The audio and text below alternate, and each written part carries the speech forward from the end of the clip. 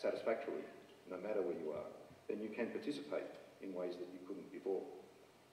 Knowledge workers don't need factories. We heard a lot about that this morning. But knowledge workers do need information infrastructures to connect to.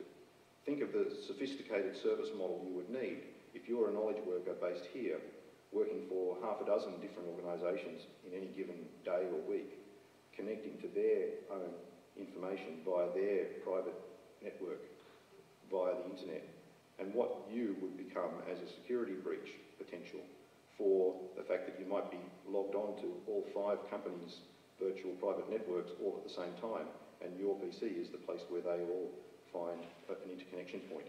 And those five companies might be all completely competing with each other in the marketplace, because you as a knowledge worker might be supplying knowledge services into a range of your competitors, or a range of your clients, which would in fact be competing with each other, I beg your pardon.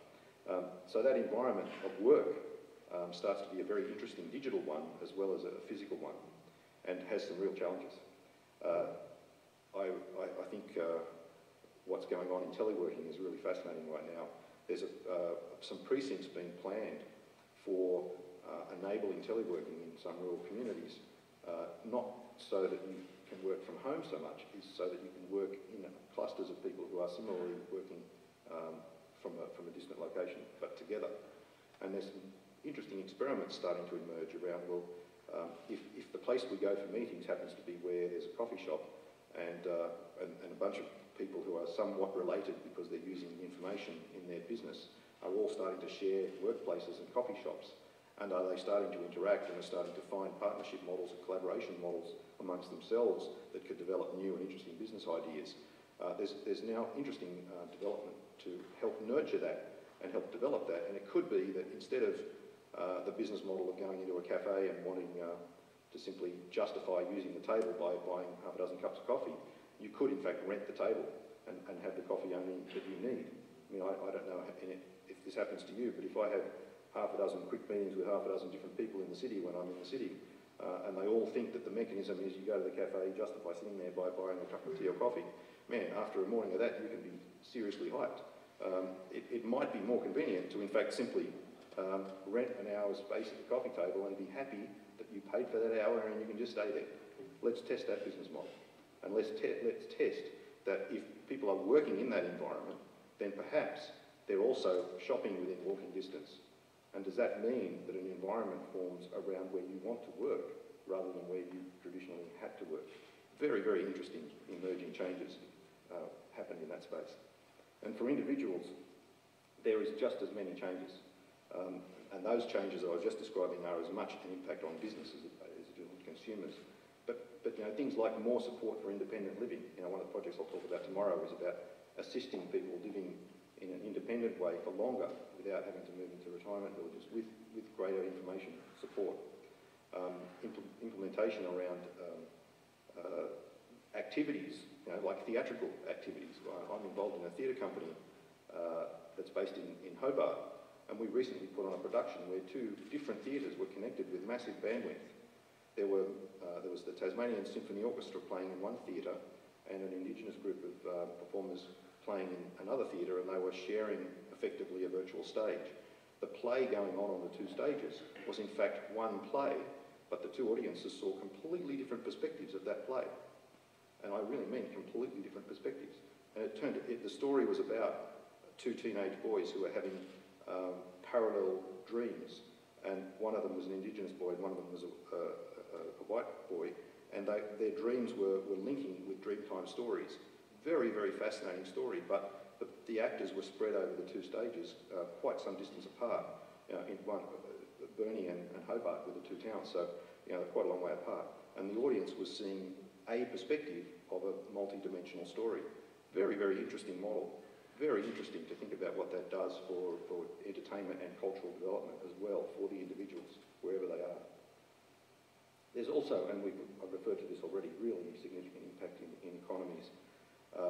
There is, and you can read the numbers there, but you know, the industrial revolution we've lived through already took 50 years. The internet one's taking a lot less than half that, and there's already 2 billion connected things, but we're going to see hundreds of billions of connected things.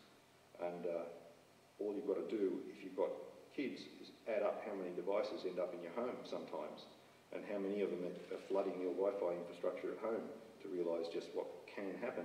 And that is just devices that we are able to see. If you look under the guts of your car, if you look hard, you'll find somewhere between 50 and 100 computers.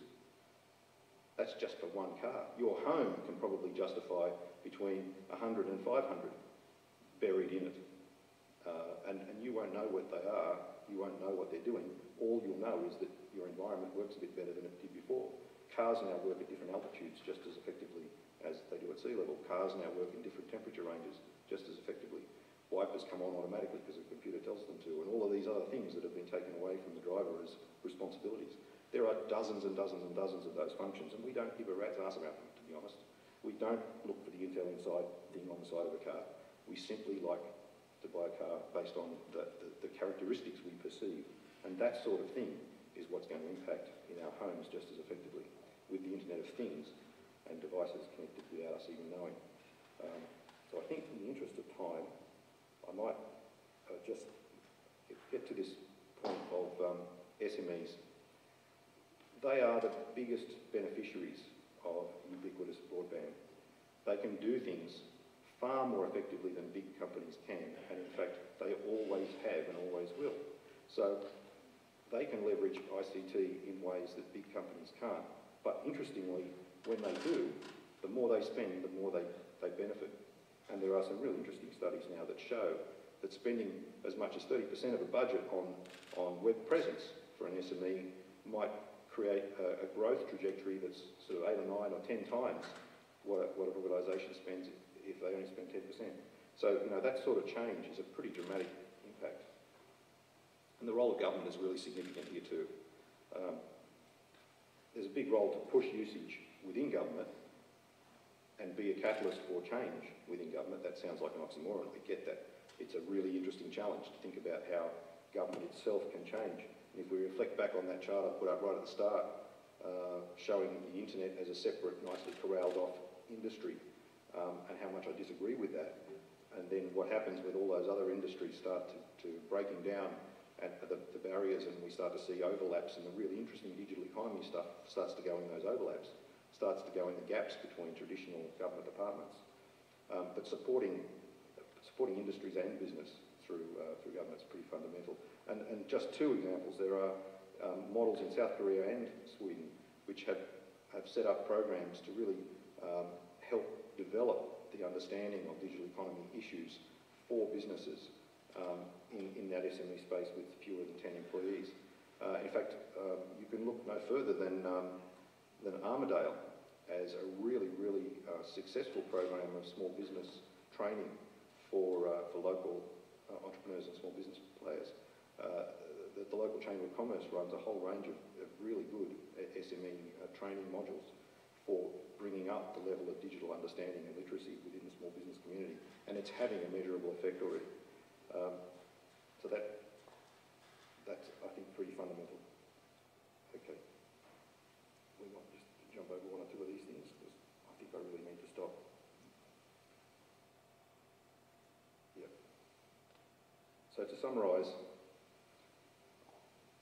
it's actually not too hard to measure the digital pulse of a community.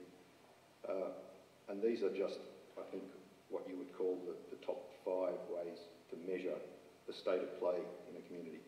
And it starts very basic, you know. Is there broadband, and what is the penetration rate? You know, that's a very easy thing to measure. You can start to look at what sort of knowledge workforce exists within the community through their educational levels, through the student to PC or computing ratios, the availability of higher education. You can measure the state of knowledge workforce. You can measure the state of innovation in many ways through understanding the local business incubation environment. Are there entrepreneurial activities happening within a community? Are there local web developers that are getting things online in a truly significant business way, rather than just a pretty website to say what your business does? You know, is it transactional? Is it developing advertising strategies? Is it moving towards a marketing dimension. I don't know whether any of you played this game, but if you're a Facebook user and happen to, as I did recently, say to my wife via Facebook, we should be thinking about a holiday, and her reply was, yeah, I really wish we could plan something soon. And I said, where do you want to go? She said the name of one island, and within 10 minutes was being bombarded by advertising on Facebook for that island and other neighbouring places. That is push marketing in a social media context, highly optimised, and it is highly optimised already. So there are plenty of tools like that are mature and available, and you can actually measure what's going on in a community based on their degree of engagement with those sorts of social media tools.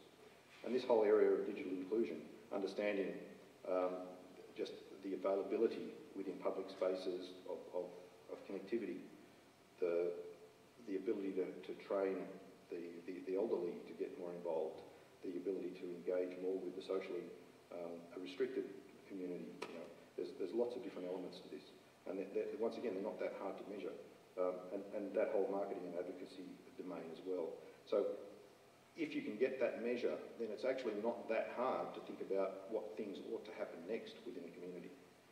And this is my final slide, I promise. So, to really summarise, if you can measure in a community what the state of play is, and you can think about, therefore, what might be the next logical steps for that community, there are some really interesting opportunities, which I hope I've tried to illustrate right across the board. It's about the innovation that happens through the ubiquity of all of this, not just getting faster movie downloads. And I think that the way to summarise that whole thing is the traditions of every old business is about a business model that made sense to everybody. There was one of them. One of the most important characteristics that's really changing now is how many business models we have to choose from as consumers and as business players. You know, carving out an interesting new business model where nobody else has been before can have a profound impact on an industry. And I can think of no better example than what happened, it must have been a decade ago now, when one small panel beater on the outskirts of Sydney decided that it would be a competitive advantage if you could take digital photographs of damage to vehicles and email them to the insurance assessor so that the assessor could give him an over-the-phone or email reply to, yes, you can start working on that car, I'm satisfied that your quote is valid and the damage is what you say it is. That one person in one SME, within 18 months, had an entire industry operating that way, had the insurance companies demanding that was the model, and the premiums were adjusted accordingly because the process was affected. So you can think about the big insurance companies involved in that. You can think about the number of SMEs across the marketplace. They are very big end of town and very small end of town, but that one guy had one good idea which gave him a competitive advantage for less than a year. And the industry changed because of it. Now, some of the other dimensions on this chart are ones that we haven't really explored a whole lot, but it's now actually possible to think about a future world where the old telephone network is completely gone. We don't use telephone numbers anymore because it's so much easier now with smart devices to use IP addresses to get to people. And in fact, all you really do as a consumer is use a name rather than a number. And the number is becoming a more and more pointless translation to a network behaviour.